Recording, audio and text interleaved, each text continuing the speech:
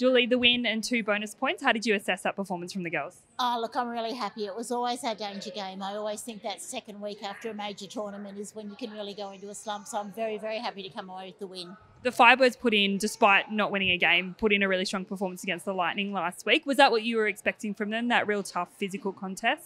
Most definitely. I think they have so much to be proud of. They've had so many injuries and so many changes to their line. And without having a win, they've played with so much spirit and determination. And I'm really happy to have played them twice because they deserve a win. The Giants got up. We're trailing by just 1 after that second quarter, but put in a really dominant third quarter. What do you put that change down to? Oh, look, I think we adjusted a little bit and we reminded ourselves of what we set out to do in this game and what the game plan was. And I thought that we really pursued that and worked hard to make sure we did what we knew would work for us. What were you most pleased by today? I think the spirit that we kept coming, I thought we were very disciplined. I think that when things got tough for us, we were able to remain calm and settled and stick to what we knew we could do.